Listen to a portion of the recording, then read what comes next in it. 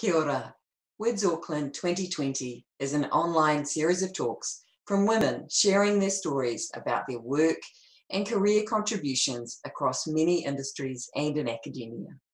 WIDS Auckland is an independent event organised by the University of Auckland Faculty of Engineering to coincide with the annual Global Women in Data Science Conference. I'm Rosalind Archer, a WIDS ambassador, and I'm delighted to be sharing these inspiring talks.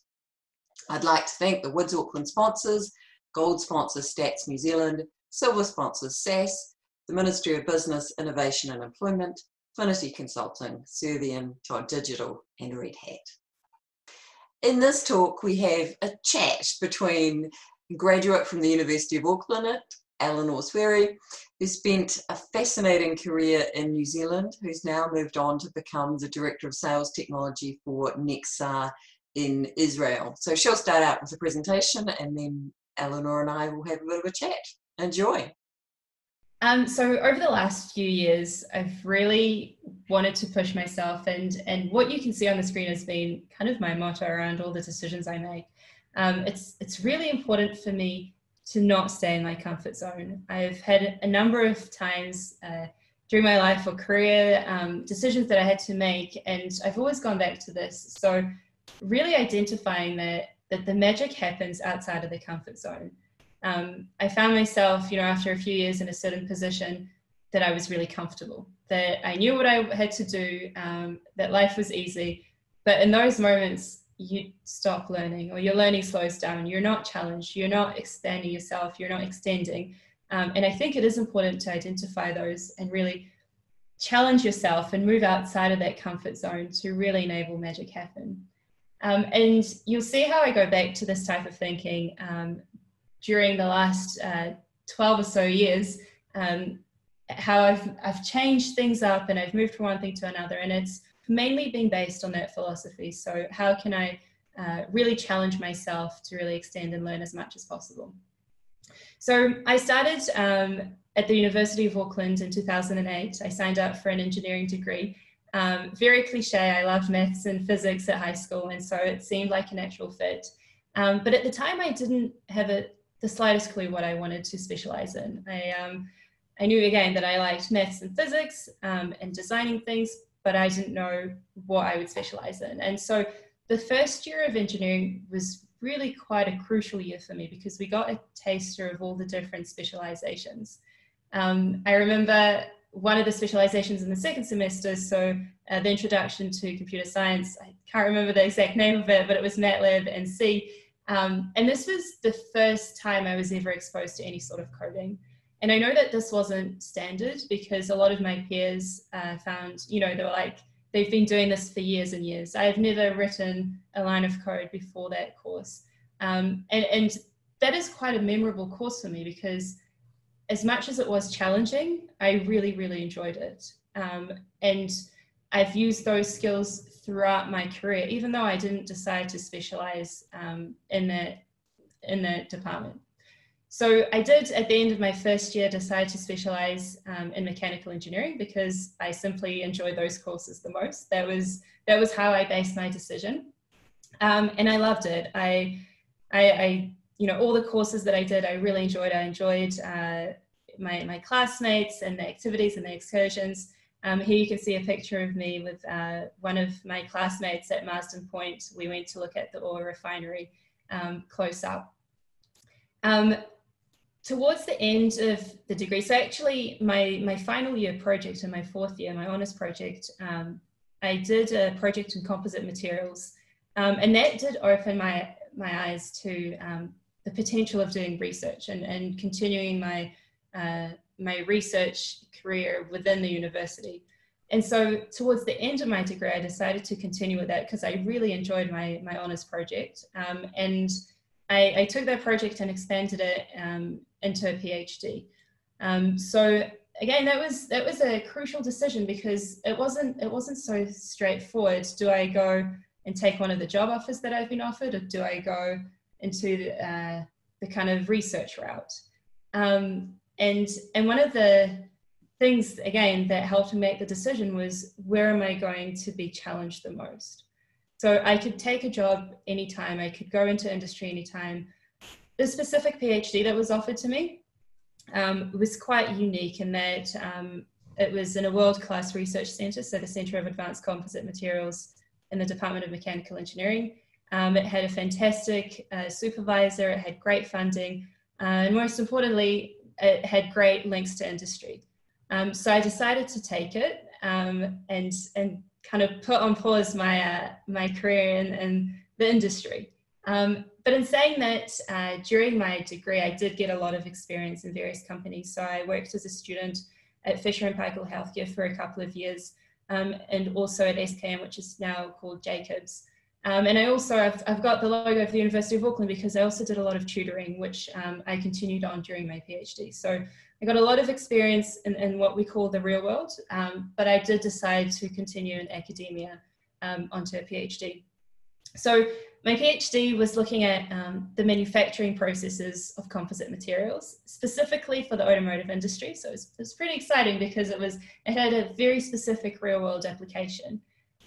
During my PhD, I also got to really travel the world. I took part in 12 conferences, which I think is unheard of, but I made it a point of mine to really go and get to know as many people as possible and work with as many researchers around the world. I spent 6 months in Munich, so the Technical University of Munich had a research centre that complemented my work. So I was able to really collaborate with top researchers there. And again, my main motto during the PhD was to extend myself as much as possible. The research was important, but what was also really important for me was to ensure that people see my research, that the research had visibility, that it wasn't just something that was tucked in a thesis in a library that no one saw.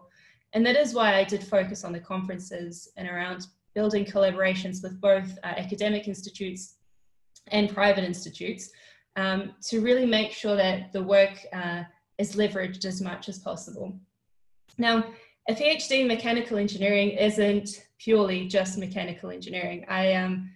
Looking back, I think it had a lot of components from various things, and it did, use all the skills that I've gained specifically in the first year of my engineering degree. So I would say I spent 40% of my time during my PhD writing code, be it writing image analysis code to analyze images or looking at statistics and how do we analyze that data. It wasn't just what we think of stereotypical mechanical engineering. And I think that's important to note because even though in 2008 I made a decision that I'll be a mechanical engineer, we leverage skill sets from all over. It's not just what we think of a mechanical engineer. And I think it is important to continuously have an open mind and not be afraid of new things. So I finished my PhD within 3.5 years and had that question again of, oh, what do I want to do? And this wasn't as straightforward because, you go through school and you know exactly the path and the journey that you should take or that you would take. And at the end of the PhD, I really had to do some thinking because I enjoyed my research, but I also realized that what I enjoyed the most was making my research accessible to people, was communicating my research, making sure that industry is aware of it, that they leverage those insights that we've gained. And I realized that in order to do that, and I wasn't tied to a specific industry or a specific topic, but I wanted to be at the forefront of communicating new advances in science and technology. And by chance, I went to a networking event where I heard a lovely woman talk about her career in digital consulting, and it's exactly what I wanted. It's around taking new technology, communicating it to people, making sure they know how to use it and apply it to really maximize the impact. So that was my transition into the IT industry. I got a job at IBM in New Zealand as a digital consultant. And I was fortunate enough to be part of the team that introduced AI to the New Zealand industry. So IBM has a suite of AI capabilities called Watson.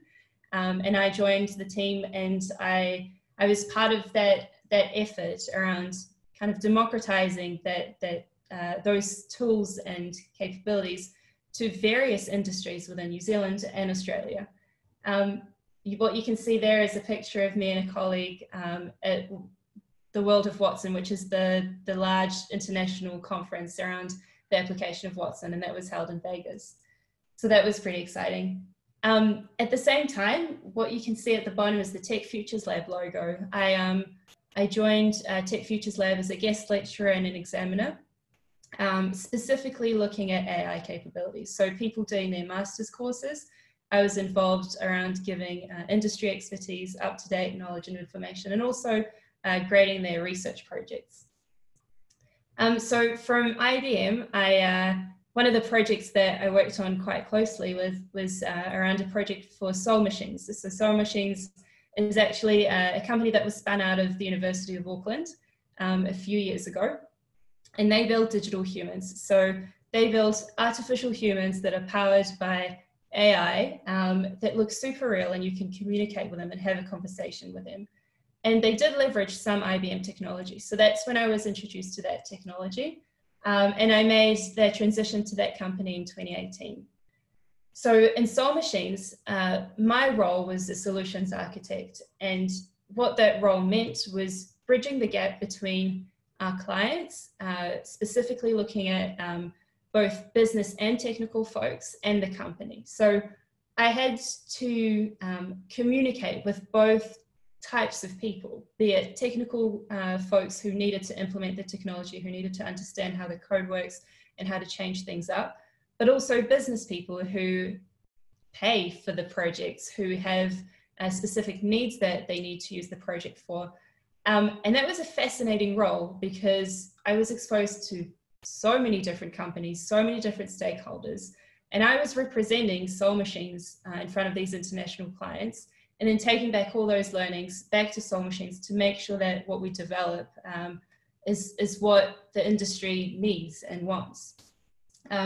So I was in that role for a couple of years, got to travel the world, again, work with large international corporates, and it was lots of fun. During that time, I was also approached by University of Canterbury to join their advisory board for their degree of product design, which is part of the School of Engineering. So again, got the exposure to help facilitate and help shape the way a degree is taught at a completely different university. And as exciting as the role was, and it really was exciting, I was on a plane every 3 weeks to somewhere different around the world, I realized that I was becoming comfortable, that I was not being challenged as much as I was at the beginning. With all of these things, when you start something new, it always feels a bit overwhelming, and you're like, what is happening? What am I doing? And then after a while it settles, and then you're kind of in this sweet spot of you're extending, you're learning, you're being challenged, but it's not overwhelming. And for me, once that starts declining, once I see that I'm really comfortable, that I don't need to put in extra effort, that I don't need to reach out to people to ask questions, that's when I start thinking about the next move, because I don't think anyone should be comfortable. At least I shouldn't be comfortable at a certain place, because then I'm not making the most of my potential. So towards the end of the beginning of 2019, I decided that it's time to move on to the next challenge. And actually I made quite a big move this time around. So for a number of years, I was working quite closely with a number of top leaders in the New Zealand industry. And I thought it was important to get some international experience and really work in a different ecosystem to mine, without having all the support system that I've built over the last few years. So I decided to move to Tel Aviv. Israel is one of the largest ecosystems for startups. And I wanted to do that because I wanted to see what makes a successful ecosystem so successful. Why are Israeli entrepreneurs so sought after around the world? What can I learn from them? So I joined a company called Nexar, and it's a dashcam based company, and I'll talk about it a bit later on. But within Nexar, I was in a role of product management for a year.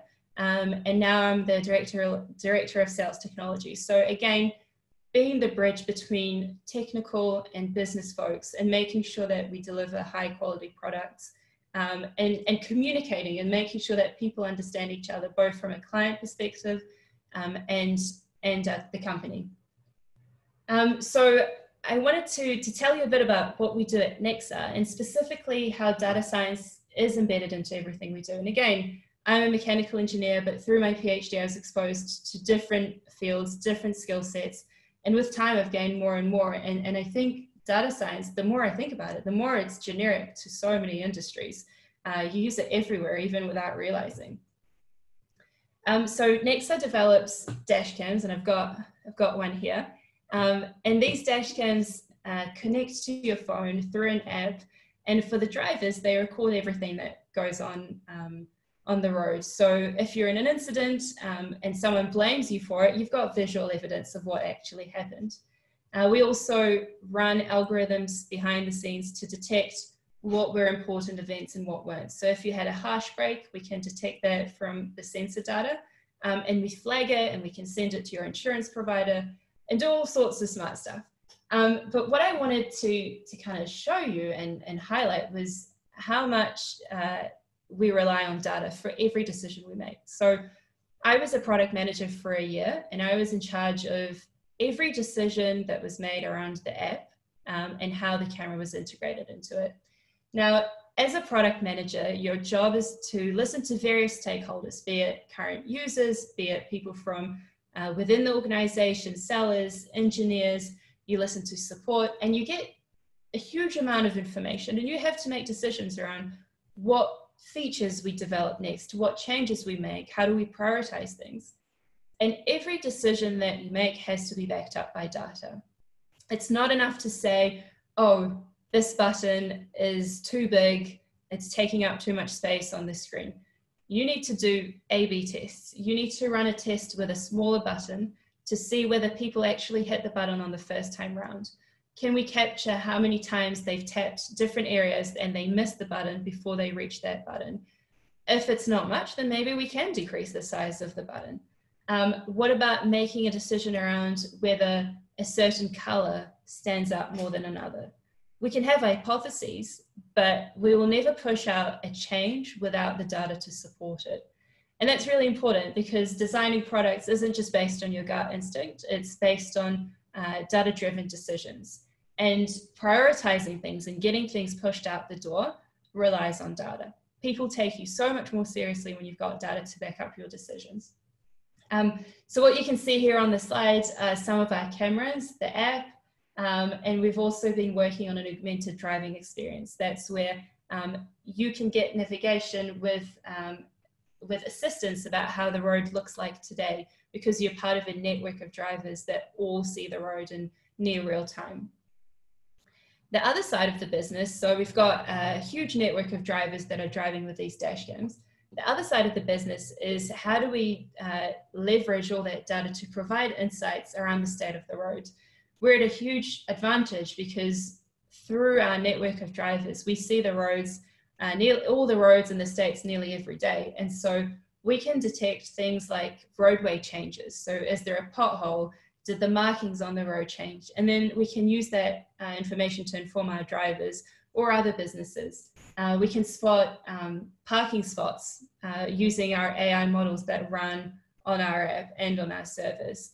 And what you can see at the last picture is detections, real-time detections of construction zones, again, to give different stakeholders that data around, should I drive through a certain place or not? So if I go back to my journey, I don't think that in 2008, an 18-year-old Elinor would have known what her career could have looked like. She knew that she wanted to be an engineer, but I didn't know what specialization and what that entails. And even though I did mechanical engineering, I was exposed to many different fields. And again, the role of data science, I think I see the importance of it now more than ever, around making smarter decisions and making sure that we optimize everything as much as possible. All right. Fantastic. Maybe you and I could just have a quick chat. If you stop sharing those slides, then we can just hang out for a moment. I was really excited to hear you kind of with some recollections of that first coding class. I remember I was involved in that class, so I love seeing these people. I think I took the class because I saw that the lecturer was going to be in the tutorial, and I think that did, it made a huge impact, because as I alluded to, a lot of my classmates said, oh, this is easy, I've done this before, I've done it my whole life.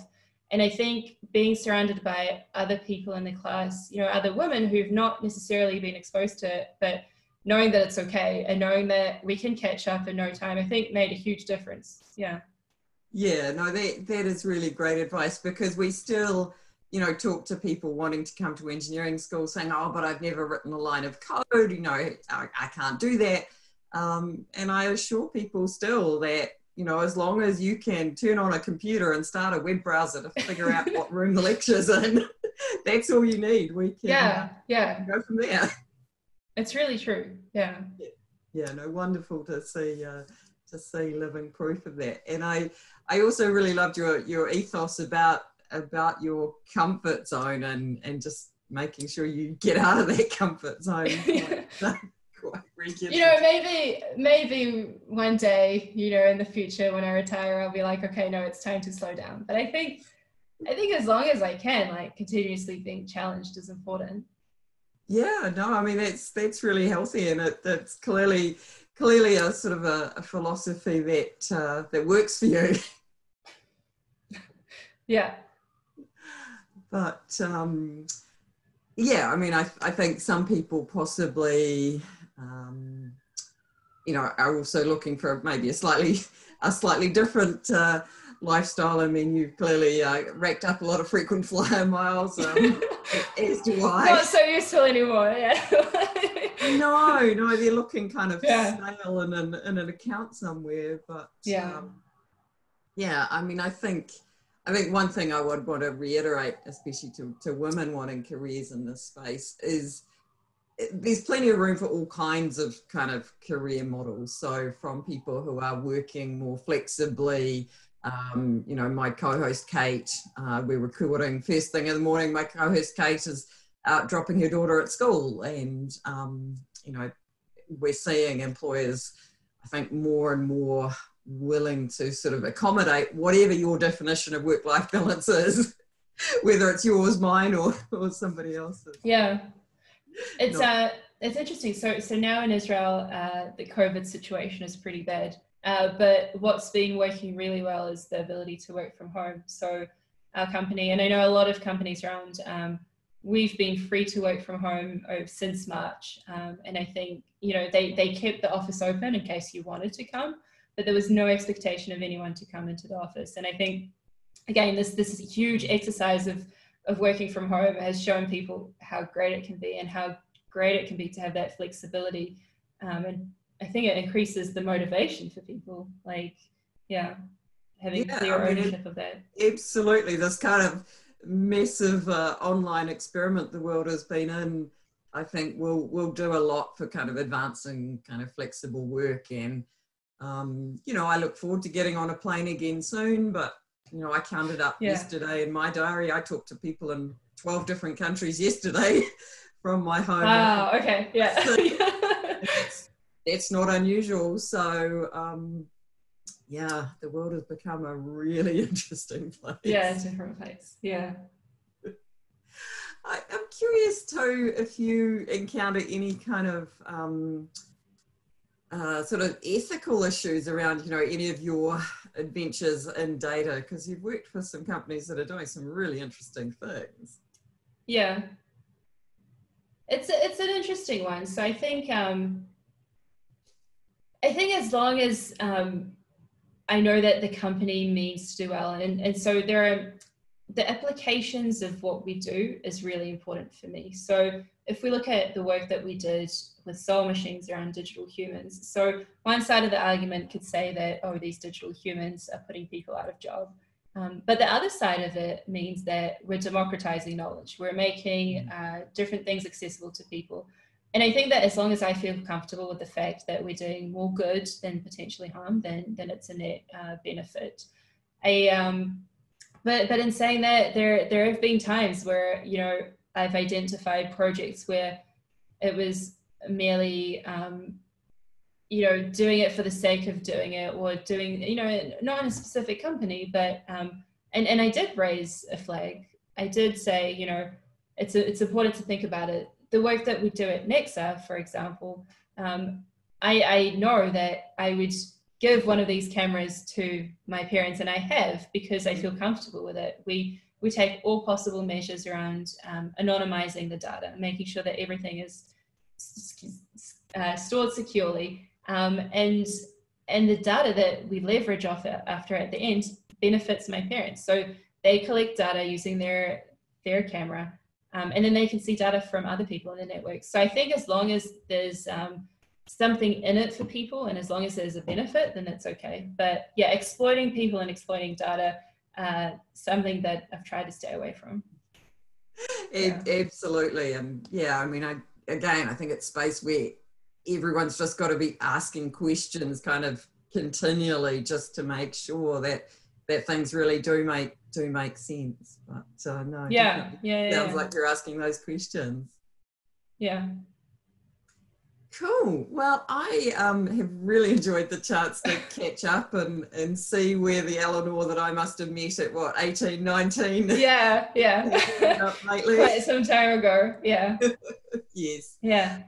Tell me, I'm interested in hearing your perspective. Have you seen, like, what was the biggest change you've seen in women in engineering in the last 10 or so years? Yeah. Oh, I'm really interested whether, like, first year engineering students today are the same as what they were in 2008. Yeah, no, that's an interesting question. I think in general, you know, across a number of different angles in our faculty, what I see is our students have a total freedom to be who they are and what they are. I mean, the faculty really does genuinely embrace kind of all forms of diversity. It's been on quite a journey. So for instance, at the moment, you know, I've teamed up with the Rainbow Engineering Group and am, you know, publicly supporting a fundraising health campaign for the Rainbow community. I'm not sure if that would have happened in 2008. I don't think the group even existed then. So yeah, I think the faculty is a place that is very much open to all. I think we probably still do see some of the underlying threads that women sometimes have around confidence, around that willingness to get outside their comfort zone. You know, unfortunately, that's a theme that perhaps hasn't changed. And is going to take, you know, really social change right back through the schooling system to sort of deal with some of these embedded ideas. I mean, the research shows that women, young women, make decisions on kind of who can do science and tech as early as age 7. Mind-boggling. Yeah. So, but we're out there to kind of showcase all sorts of interesting examples of people that, you know, become visible in the space. Yeah. Cool. Yeah. Cool. That's neat. Awesome. All right. Okay. Well, I look forward to sharing this chat with everybody on our YouTube channel, and I'll wish you all the best. Awesome. Thank you. Alrighty. Okay. It was good catching up. Yep. Bye. See you.